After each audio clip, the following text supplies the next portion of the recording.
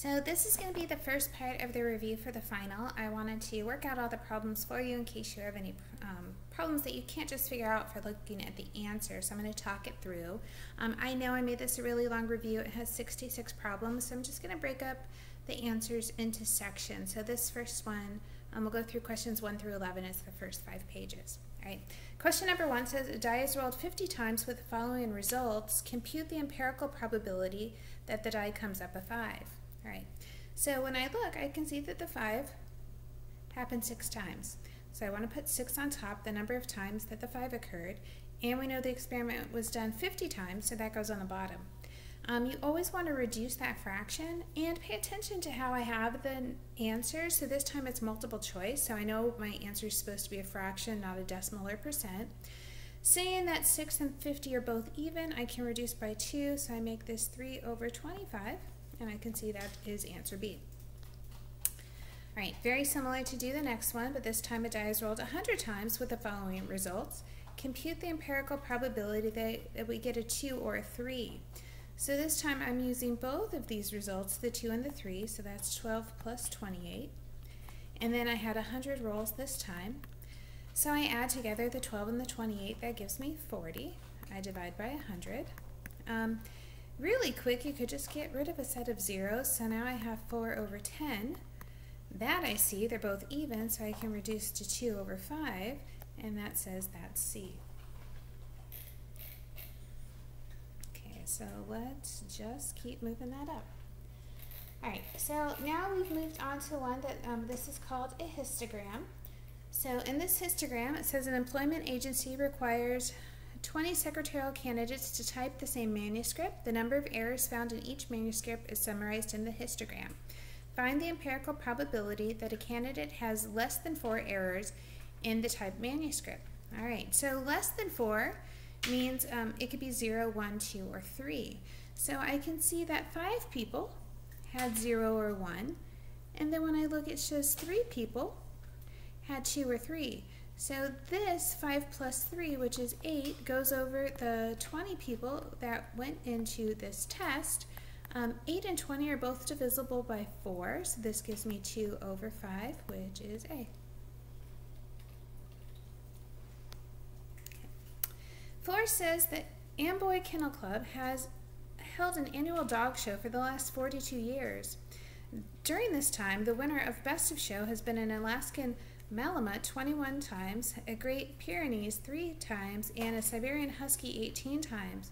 Determine the probability that the next winner of Best of Show is a Great Pyrenees. Alright, so here this is empirical. We're looking at the past to predict the future. So it's important they said 42 years, so that becomes our denominator. And then we go back, it says 3 times, so I put a 3 on top. Okay, I can reduce this. So this goes in 1 time, this is 1 over 14, so this is D. Remember, you guys can use your calculator, so make sure you know how to use fractions in your calculator if you need to be able to reduce, or know that you could have gone 42 divided by 3 to get 14 to make this easier. Let's keep going. A bag contains 7 red marbles, 9 blue marbles, and 6 green marbles. What's the probability of choosing a blue? So blue goes on top, there's 9, and on the bottom I need to add up the 7, the 9, and the 6. Okay. So 7, 9, and 6 gives me 22. On the top I have 9. When I look at them, they have nothing in common. So that says I can just leave that alone, and my answer is C.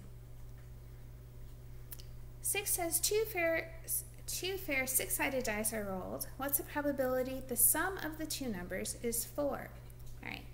So before we start looking at how many ways can I get 4, let's look at how many ways I can roll 2 dice. So I have 6 choices for what I get on one, 6 choices for what I get on the other. So there's 36 things that can happen all together. That's going to be my denominator. Ways to get 4, I could have 1 and 3 makes 4. I can have 3 and 1 makes 4. And I can have 2 plus 2 equals 4. So when I look at this, this is 3 of the 36. Give me a 4. So I have 3 over 36, which is 1 over 12. Okay, so that is my B. 7 says find the probability the spinner lands on gray. Okay, so first start by counting. I have, start here, 1, 2, 3, 4, 5, 6 outcomes. In gray, there are 2 of them. I again want to reduce, that makes it 1/3, and that's A. 8 says a fair die is rolled. What's the probability of getting an odd number or a number less than 3? Probably the easiest thing to do with this one is just to say we have 6 outcomes we can have because we rolled a dice, and we want to know the probability that we get an odd, so that's 3, 1, and 5. I don't know why I did it out of order. Less than 3 means I could also pick up the 2. So now when I look at it, I can see I have 4 out of my 6 numbers, which would reduce to 2 out of 3. Number 9, one digit from the number 1,838,228 is written on each of 7 cards. What's the probability of drawing a card that shows a 1 or a 2? So let's look. I have a 1, I have a 2, and I have a 2. So there are 3 numbers that are the 1s or the 2s, and I have a total of 7 numbers altogether. So I can see that is A, 3/7. 10. The distribution of BA degrees conferred by a local college is listed below by major. What's the probability a randomly selected degree is not math? Round to the nearest thousandth. Okay. This number is important. This is my denominator, so it's 9,313. I have a lot of majors that are not math. I have English, chemistry, physics, liberal arts, business, engineering. So you could add up all those numbers, or you can think there are only 2,164 that are math. So the rest of them are something else. So what I'm going to do is I'm going to say, let's take my total and take the math majors out. So when I put 9,313 minus 2,164 in my calculator, I get 7,000. Oops, that's kind of an ugly 7, but let's still go with that, 7,149. So 7,149 of the students are not math majors. I'm going to divide that number by 9,313, and it gives me 0.767636637. I want you to see completely what I got. Easily you can look at the answers that I have, A, B, C, D, and see that D would be what we want.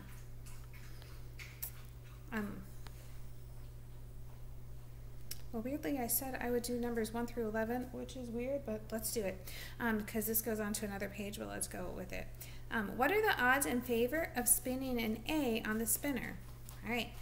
Odds are one of those things students miss a lot, so I really want you to pay attention to odds and think odds and probability are different. That's why I didn't say find the probability. So with odds, I want to look at how many ways to get an A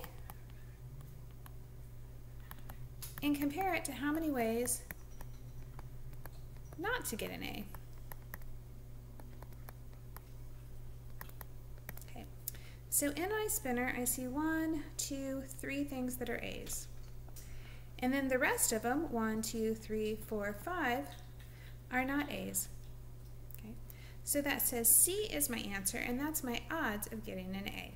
All right, that's the end of our short first video, and just know that there's going to be 5 more.